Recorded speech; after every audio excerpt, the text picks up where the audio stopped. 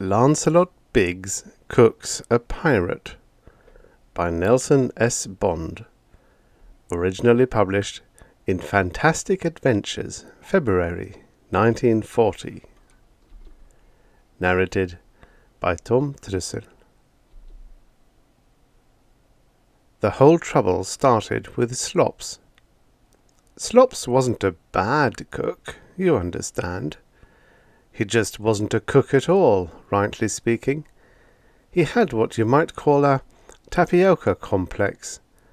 It was tapioca for breakfast, tapioca for lunch, tapioca for dinner, every day. Boiled tapioca, stewed tapioca, even fricasseed tapioca. Ugh! When you hop grabs twice a month on the lugger shuttling between Earth and Venus, you can't get by forever on a diet of that stuff. Anyhow, it finally got to be too much for even an iron-bellied old space dog like Cap Hansen. So when we pulled into the Sun City airport, Cap said firmly, "You're through, Slops, and I do mean through." And he kicked our alleged chef off the Saturn, along with his clothing, his back pay, his harmonica, and his you know what.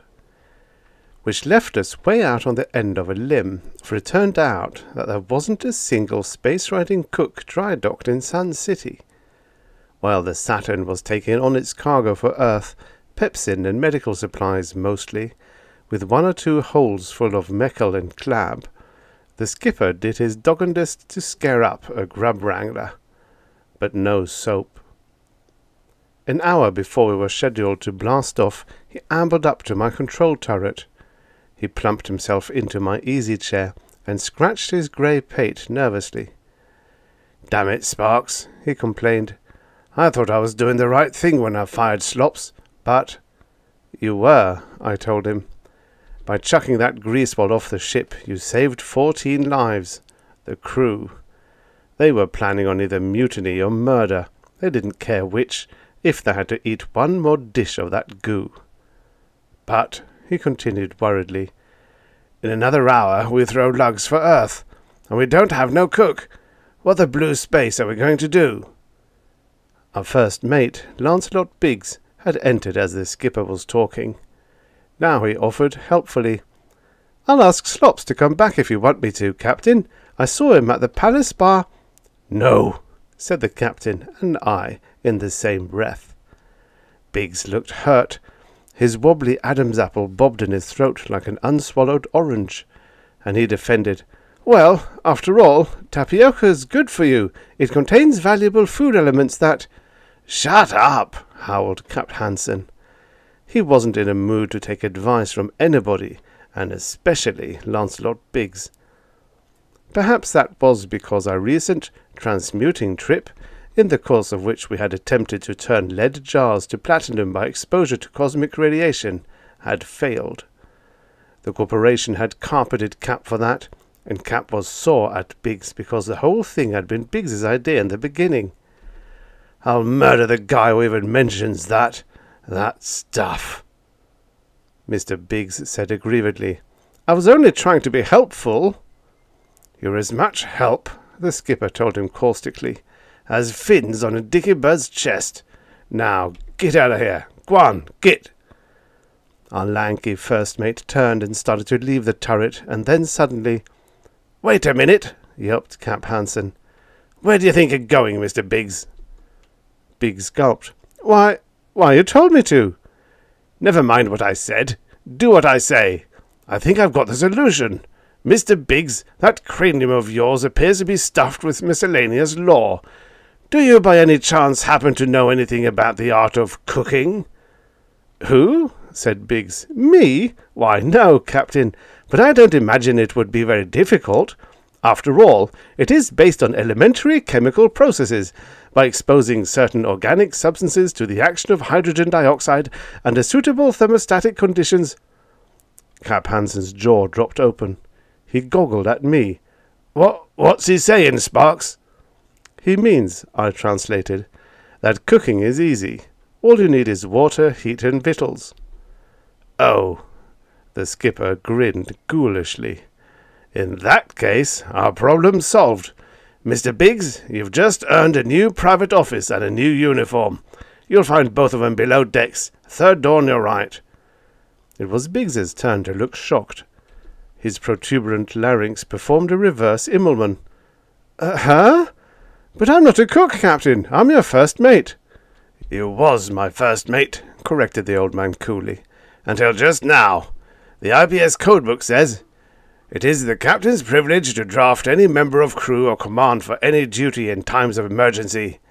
This is an emergency, and besides, you just got done saying that cooking is simply a matter of exposing certain whatchamacallits to the action of thingamajigs. So, he brushed his hairy paws with a gesture of finality.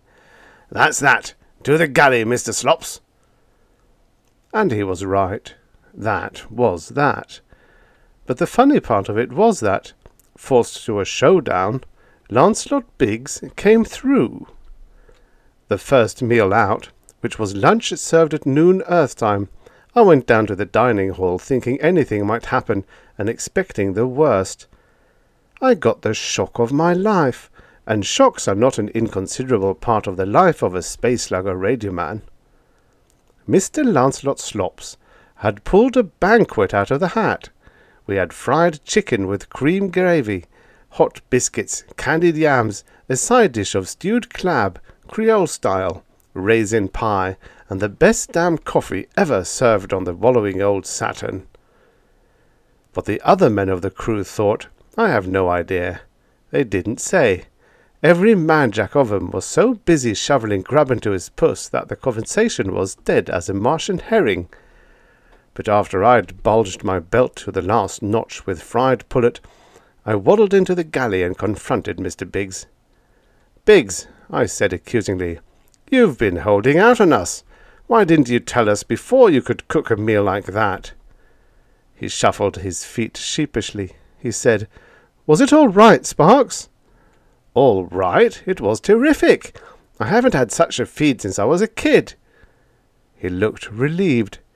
"I'm glad, because, you see, that was the first meal I've ever cooked." "It was the first what?" "Mm-hmm. But there were lots of cookbooks here in the galley, and I figured so long as I had to do it, I might as well do it right." He grinned at me shyly. Once in a while I wondered, briefly, whether any of us understood the strange lanky genius, Lancelot Biggs. This was one of the times. I found it rather interesting, Sparks, to tell you the truth. It is, just as I told Cap Hansen, just a matter of elementary chemistry.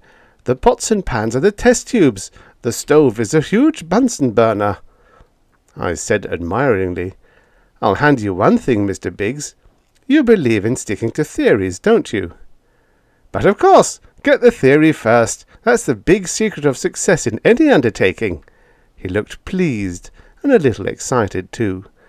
"We're going to have a good trip home, Sparks. There's plenty of food here to experiment with, and in the holds—" It was just then that I caught my number being buzzed on the intercommunicating audio. I cut through and yelled, "Sparks speaking. What's up?"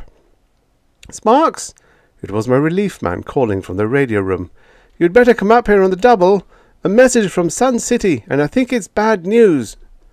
"Right with you," I hollered. I snapped a brief "see you later" to Biggs and raced up the Jacob's ladder to the turret. My relief man was there, also Cap Hansen and the second-in-command, Lieutenant Todd. All three of them looked a bit grim and a bit glum, and quite a bit apprehensive. My relief shoved a wire flimsy into my hand. It was a cipher message from Sun City Spaceport. I knew the code as well as I know English and Universal, so I read it aloud. "Hansen, Commander, IPS Saturn, en route Venus-Earth. Turn back immediately for convoy. Pirate Hake, report on all coordinates 315 plus 909 your trajectory." It was signed, Allenby, Commander, SSCB. I stared at Cap Hansen, wondering if my face were as queasy as my tummy felt. I said, "Hake! Runt Hake!" Hansen said, "Yes, but that's not the worst of it, Sparks. Tell him, Mr. Todd." Todd wet his lips and faltered. We're in a serious spot, Sparks." We accelerated to max 20 minutes ago and cut motors for the free run.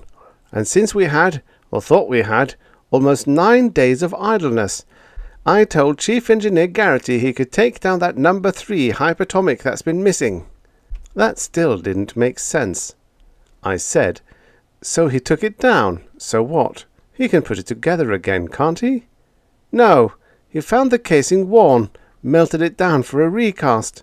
We can't recase it for at least 2 days. For the sake of you earth-lubbers who don't get the lingo, let me say it in words of 1 syllable. We were in a hell of a jam. The hyperatomics are the motors that operate spacecraft. In this case, one of them had shown signs of weakness. With the ship free-wheeling, so to speak, in space, the engineers had taken down the faulty motor, discovered it needed remoulding, and had melted down the casing. As Todd had said, it would take at least 2 days, probably more, to recast the moulding, put the hype together again so we could blast. But the worst of it was hake. Runt hake. There are pirates, and pirates in the wide transverses between the planets. Some of them are good guys. That is, if an outlaw can ever be considered a good guy.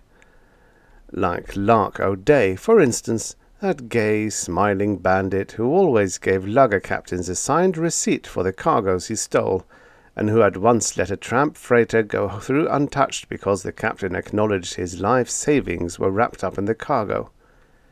Who had once stopped a passenger superliner for the express purpose of stealing a single kiss from its charming passenger, the newly crowned Miss Universe.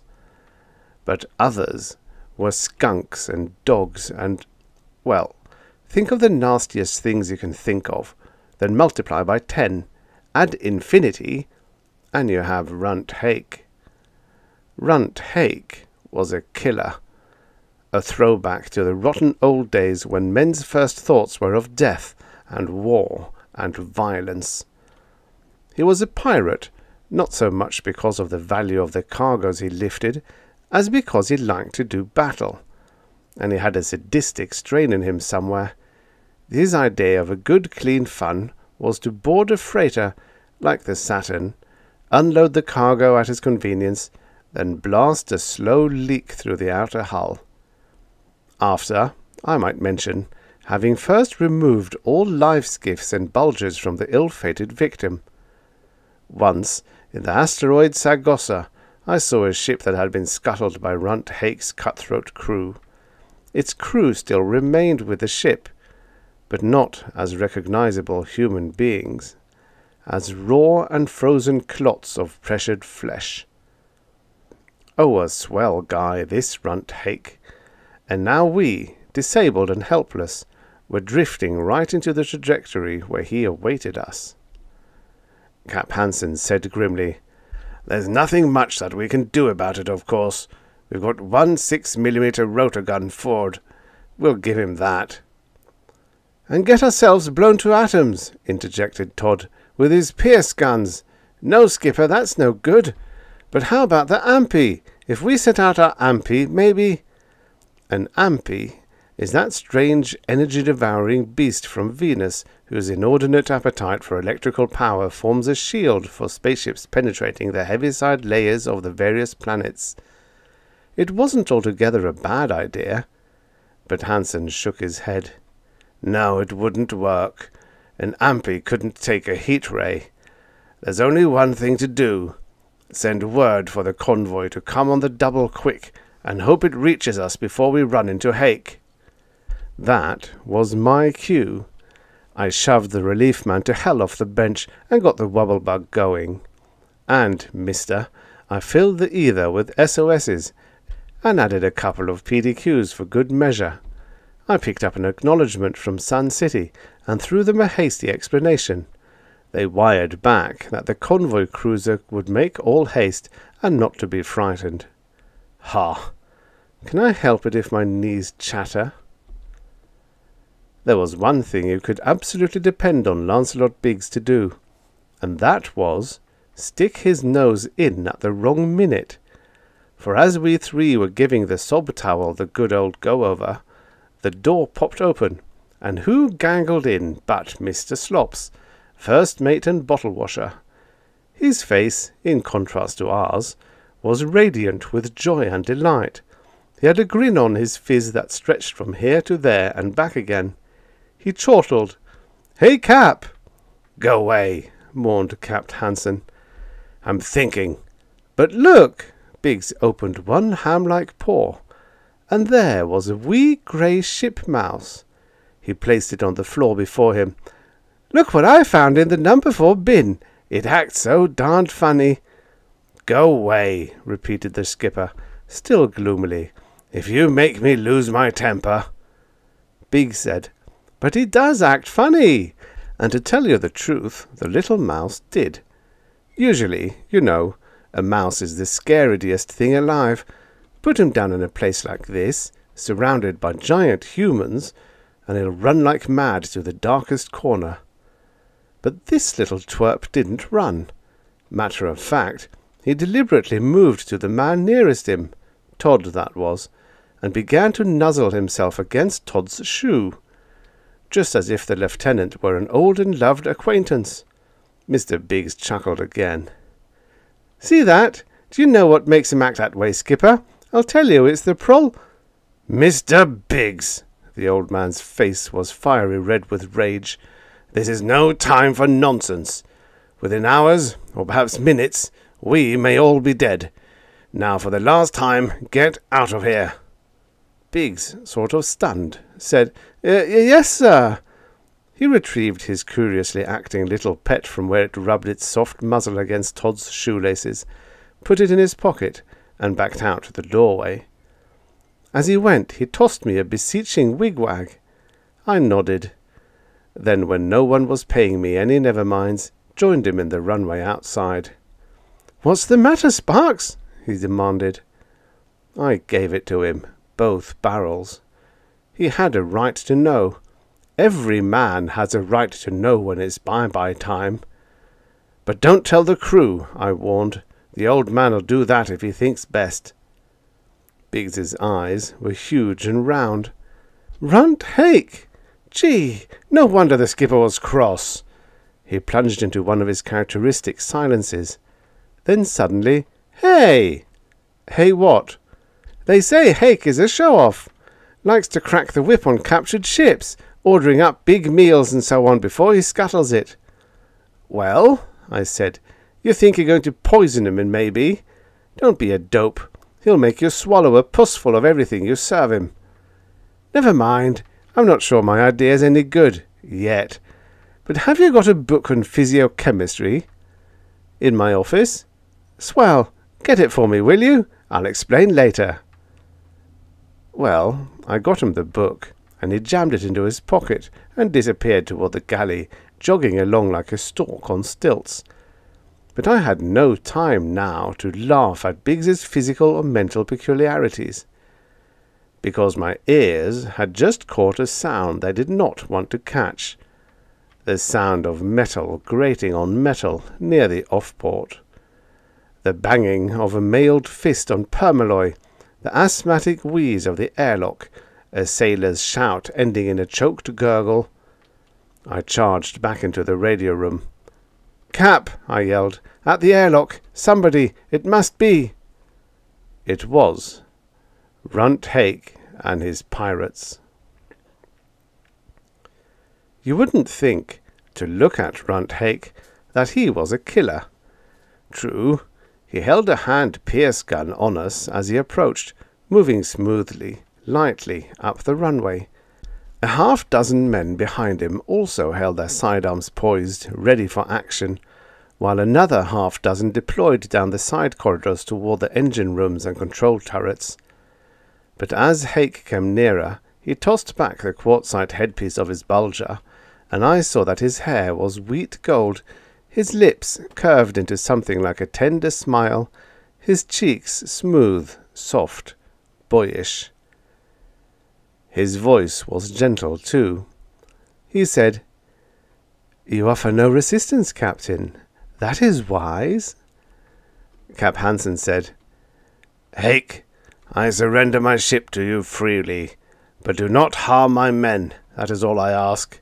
My men do not deserve—" "But, Captain," the slender little pirate's eyebrows lifted archly, "surely you are a little premature in your pleas. We have just arrived. There are so many, many things to be done before we enjoy our little pleasures." And then, as he said that, I saw why men cursed the name of Runt Hake. It was not in his face.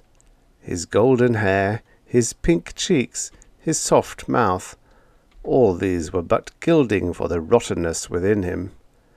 The real Hake was in his eyes, those dancing, glinting, gloating eyes that leaped into swift, flaming delight as he hinted at that which was to come. He was a devil, a pint-sized devil, perhaps, but a devil none the less. I knew now that the stories were all true, that we could expect no mercy of this man. He would amuse himself with us for a while, toying with us in feline fashion. Then he would leave, and we would stay, like the broken things I had seen in the Saragossa. He was speaking again, softly, melodiously, as if he were a warrant officer at some cargo port on Earth rather than a mid-space pirate appraising his take. "The cargo, of course, Captain, is mine. Even now, my men will be transferring it to my ship beside yours. But there are also a few other things we will do while aboard. It is lonely, being in space for months on end, and we do not dine luxuriously.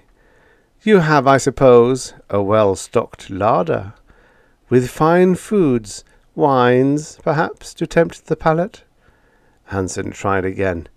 "We have, Hake, and they are all yours if you'll promise me the men will be unharmed." He hesitated. "Take me along as hostage if you want to. That'll be all right. But—" "But no, Captain, that would never do. I think you had best remain with your men."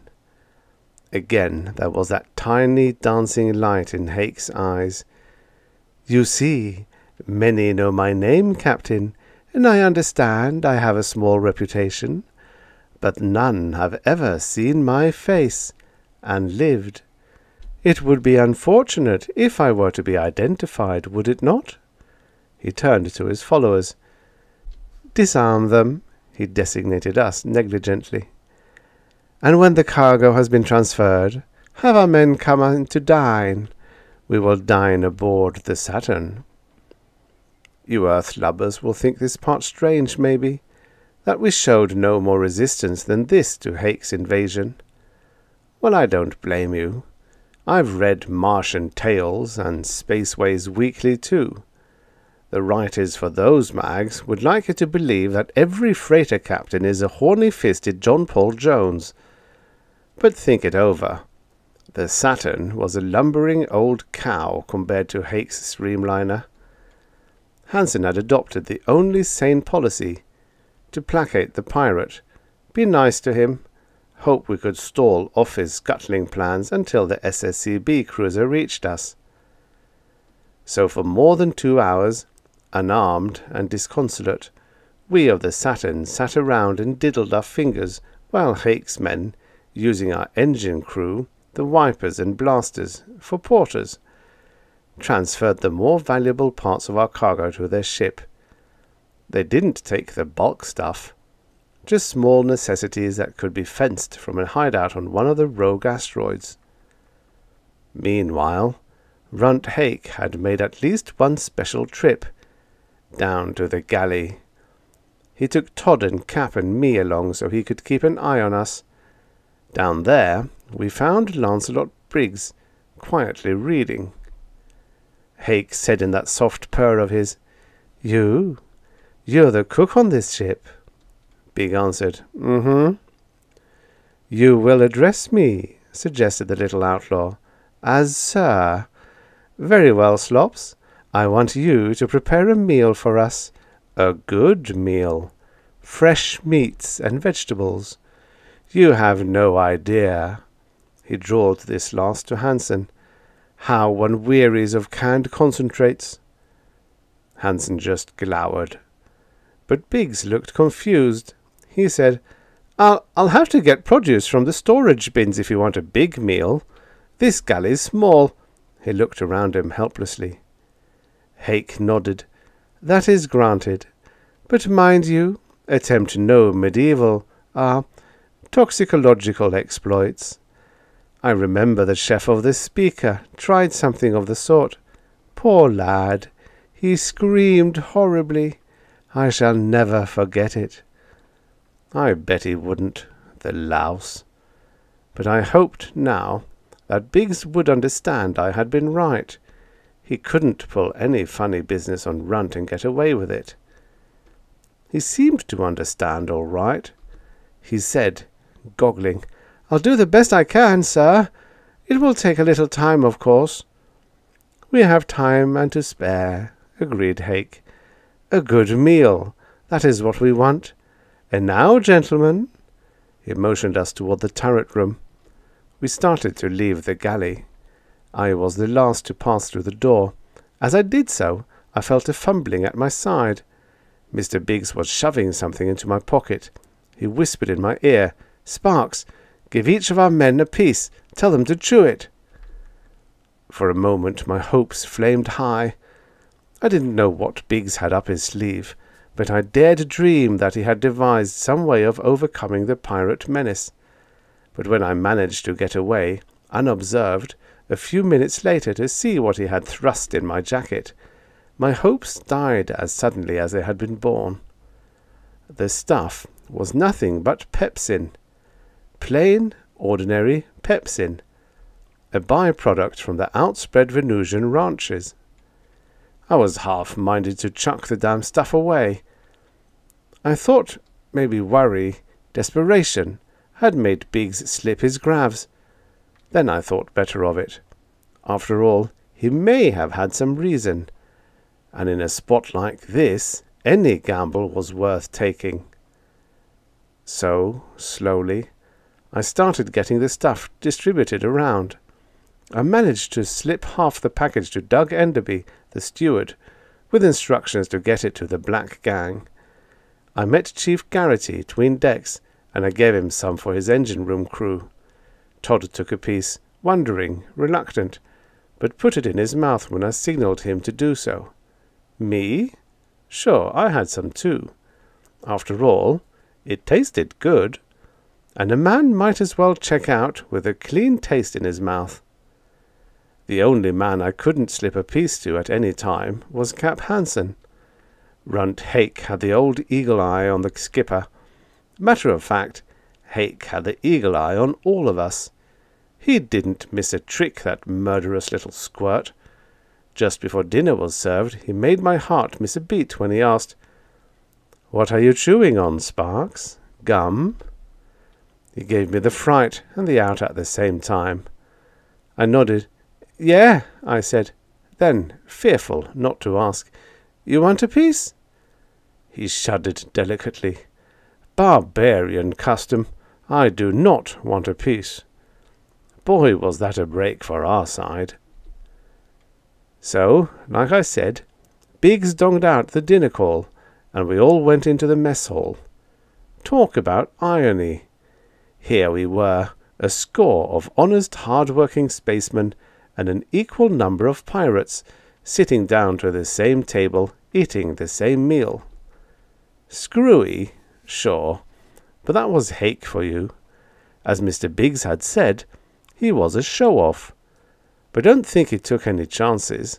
We were unarmed. His men were walking hardware stores. As for the conviviality of that banquet, that was strictly on the stinko. To outward appearances, we were all palsy-walsy, and the banquet table.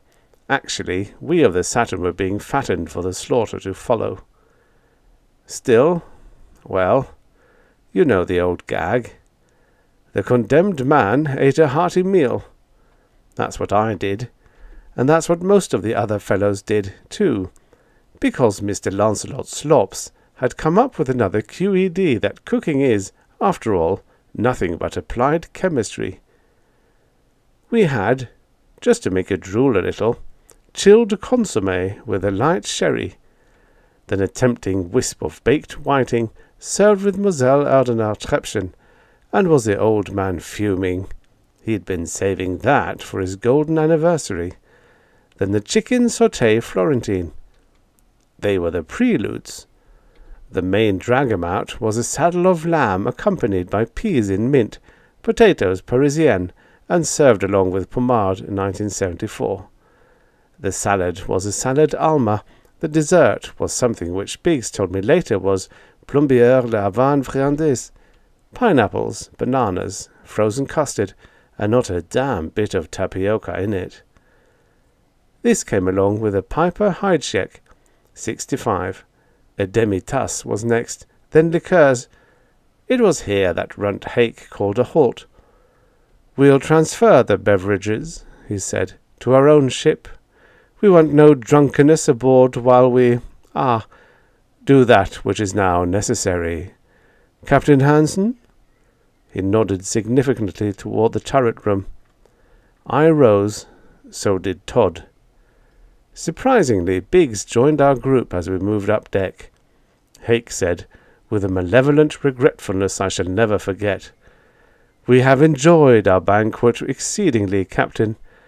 But you understand, I can allow nothing to stand in the way of my next, duty.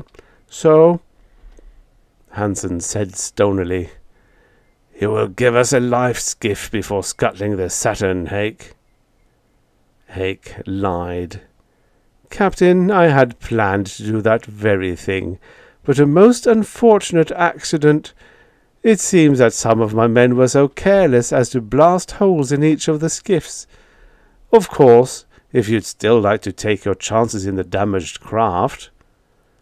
Oh, he was a whipper, that Hake. I looked at Todd and saw the same thought mirrored in his eyes that I was thinking. This was our last chance. If we didn't get Hake now, it would be too late. I tensed myself. If we could grab the pirate chieftain, maybe his men would not dare do anything for fear of hurting him. And Hake, quick as he was on the trigger, might not get us both before. Then once again Lancelot Biggs intervened. To me he barked, "No, no, Sparks!" And to Hake, quietly, almost tenderly, "Why, Mr. Hake, it is all a big mistake, isn't it? These rough, nasty old men thinks you want to hurt them, and you don't at all. Aren't they the old meanies?" And then, hold your hats, folks, and then Runt Hake's soft mouth began to twitch. Yes, twitch. It pursed up like the mouth of a kid. His eyes wrinkled, and began to blubber. "Hurt them?" he complained. "Me hurt them? Why, I wouldn't do a thing like that. I love them. They're my pals." And he tossed his Pierce gun away, reached out and patted Biggs's cheek. Beside me, I heard Lieutenant Todd whisper hoarsely, "Good gods of Greece, what is this?"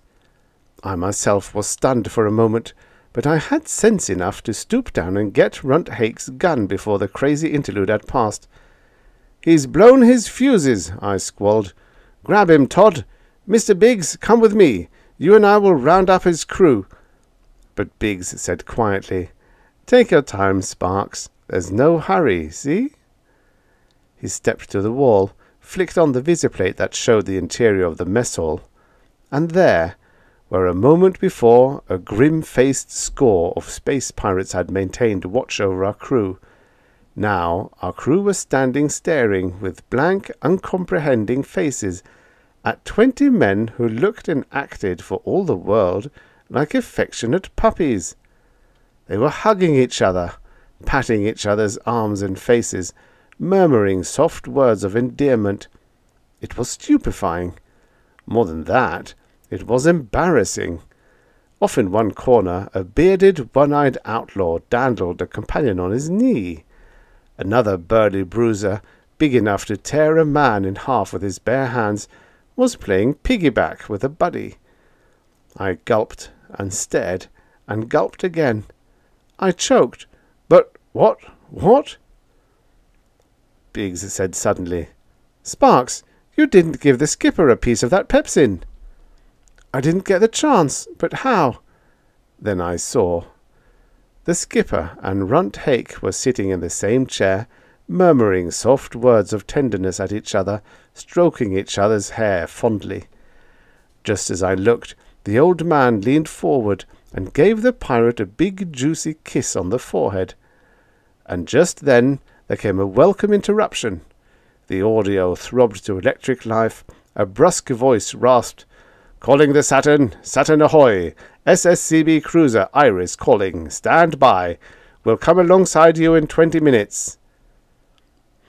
Afterward, when Runt Hake and his pirates, still babbling incoherent protestations of endearment, had been removed to the patrol ship and taken back toward the Venusian prison that had long awaited them, we held a confab in my radio room. Todd was there, and Chief Garrity, and Lancelot Biggs, and myself. Also a very foggy-eyed, befuddled Captain Hansen, who seemed to be having a hard time keeping from saying we were all "dear sweet boys," as he had told us quite a few times in the past hour or so. I couldn't make head or tail of it, so I asked Biggs bluntly, "But what was it, Mr. Biggs?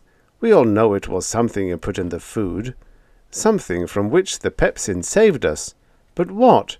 Surely no drug would make a man act like that." Biggs grinned, his Adam's apple jerking amiably. "No, not a drug, but a chemical. Prolactin, to be exact. If you'll remember, I started to tell you we were carrying a load of it to Earth." "Prolactin?" said Todd. "What's that?"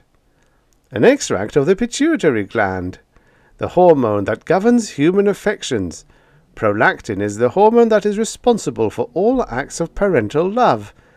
It causes roosters to brood and set on eggs, tomcats to give milk, and milk-deficient females to become normal. It is commonly known as the mother love crystal." "And we," I said, "were carrying a load of it. I still don't understand, though, why we had to chew the pepsin, and why it failed to turn all of us into bunny huggers like—" I glanced at the old man, then glanced away again. He looked at me fondly. "Well, you see," explained Biggs, "prolactin happens to be a pure protein, and pure proteins are insoluble in most things, alcohol, water, anything you might normally take in your diet. I cooked Hake's banquet and his goose with liberal sprinklings of prolactin, but, as you had previously pointed out, I had to find some way of keeping our men from being affected by the hormone that disrupted their morale. Pepsin was the answer. Pepsin breaks down pure proteins into soluble peptones. That is why it is commonly used as a digestive agent." Mumbled the skipper soothingly. "Eh?" I demanded. "What's that?" Biggs looked embarrassed. "I'm not sure," he said, "but I think he's saying, 'You're a dear sweet baby, and I love you very much.' Sparks? I think maybe we'd better put him to bed until it wears off." So that was that. And maybe I shouldn't have told you all this. I don't know. Because the skipper, recovered now from his spell of maternal affection, is rather sensitive on the subject, and I'm still clicking the bug on the Saturn. Anyhow, now you know. But if you ever tell Cap Hansen that I told you, it's going to be just too bad for me. I may have to catch the next express for Pluto and points west. Me and Biggs both. There's not much mother love in Cap Hansen's right cross. The end. Why not subscribe for your daily stories of futures past?